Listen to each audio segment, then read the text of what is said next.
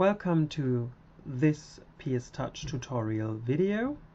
This time we're going to look at the settings menu and at the manual control menu.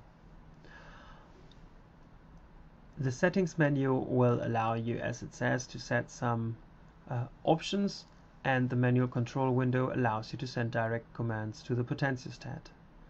Again, I'm using a Samsung Galaxy Tab 4.7 and I open PStouch. When you open PStouch and you have activated the corresponding setting that I will show you in a minute, you will get the "Did you know" information. These are bite-sized pieces of information that allow you to learn in short portions the different features that PStouch offers. This is useful during your first few sessions with PStouch. Later you might not want to see them again, so you check "Don't show" again and close them. Now we will go to the settings menu. Just choose from the menu settings, and we see that the menu has two big sections. We start with the general settings. The first general setting is the power grid. You can set it to 60 or 50 Hertz. The reason for this is that we need a filter to filter out noises that are created by the AC voltage that is coming out of the power grid. So depending on your country, your power grid, the AC voltage that's in your power grid has 50 or 60 Hertz, and this creates a lot of noise. With this option you activate the right filter to filter out this noise. We are, for example, now in the Netherlands, which is part of Europe, and most countries in Europe have a 50 Hertz power supply.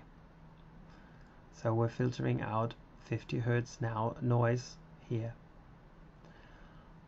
The next option is the one that you've already seen at the beginning when I opened PStouch, is the "Show tips on startup." Here you can switch these tips on and off. Like mentioned before, during your first sessions maybe you want to see these tips and learn something about the features, and during your next sessions you might not need them anymore. Then we have the option to switch off and on the sounds in PStouch. At the moment this is only one sound. It's a small beep after a measurement has been finished. This is useful if, for example, you make a longer measurement and you put down your tablet or phone to maybe read a paper or do other work. And after the measurement is finished you will get a short beep, so you know you have to pick up the tablet or phone and prepare your next measurement. The next option is the "Allow connected devices to charge via its battery via USB." It's again only for switching on and off. This is important if you connect your device, if you connect your Android device via USB to a potentiostat. Your Android device needs to be a USB host for this option to work. It's especially important for the standard Amstead series, so for the non-blue series. It has no battery, so it needs to be powered from your Samsung device, or from your Android device, in our case the Samsung tablet. So there, this option is quite important.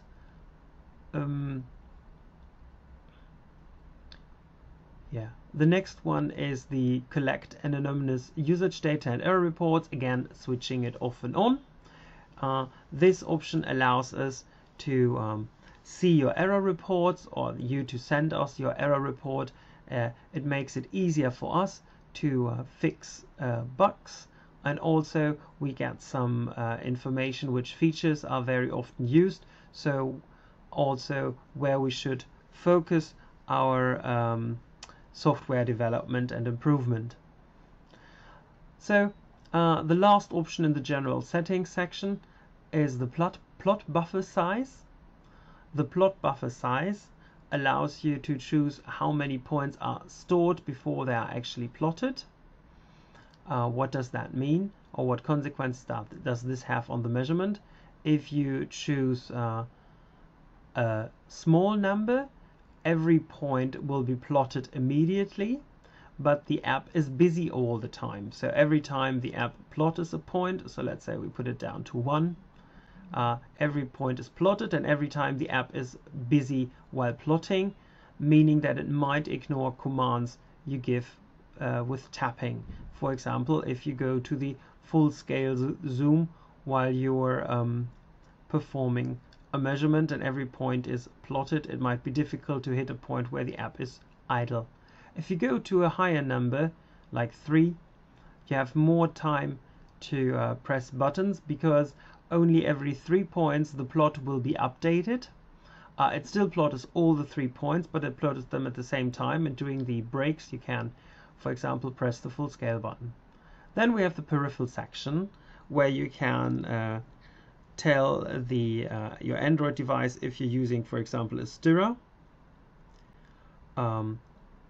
This is usually a stirrer with a switch box. Or if you're using, for example, a multiplexer. These are the 2 most important peripherals we're using at the moment.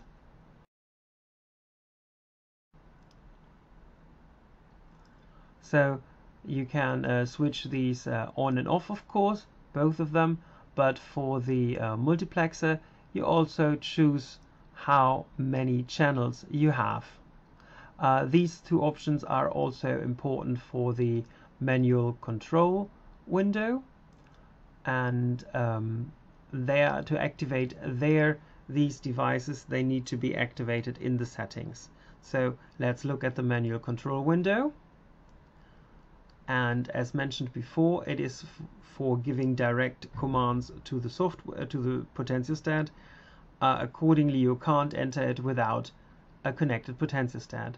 So today I'm again using for my demonstration an Amstat Blue, which, as mentioned before, is the bigger brother of the Amstat. So it has the same specifications, but it has additionally it is battery powered and indicated by the illuminated white light when you switch it on, and you see a blinking blue light which indicates a ready integrated Bluetooth connection. That's not yet connected, and we see there is an auxiliary port, what is with usual Amstat not available. On the back of the device we can find the MAC number. With the MAC number, it's easy to find this device when we connect it with the Android device. Okay, so I'm pressing the connect button and I choose the correct MAC number from the list of devices I was paired with, and we're starting connecting, and we are connected. This is indicated by the white connection button and by the status on the bottom left. Also, the blue light is now steady, so we know we're connected. For this measurement today, I'm using a 10 kilo ohm resistor as a test circuit, and I'm connecting the LEMO plug. And now we can go to the manual control window. In the manual control window, you can give direct commands to the potentiostat, like switching the cell on and off. And you see if the cell is switched on, there's a red light indicating that the cell is on. Then you can choose, of course, the current ranges that you want to use. Then you can set the potential of the working electrode, or you can set the potential of the auxiliary port. The auxiliary port is, for example, used for connecting peripherals. Then you can, under the peripherals, switch the stirrer on and off when you have a power a switch box, for example. Then you can set the channel of the multiplexer you want to use right now. This is of course only available if you have switched in the settings the stirrer and the multiplexer on. Okay, so we have a 10 kilo ohm resistor and we want to apply 1 volt, so we're expecting 100 microamps, so we're choosing the corresponding current range, and we're switching on the cell. And now we see at the bottom the chosen current range and the measured current, as well as the set potential. And this already closes our tutorial. Thanks for watching, and please have a look at our other videos to learn more about PStouch.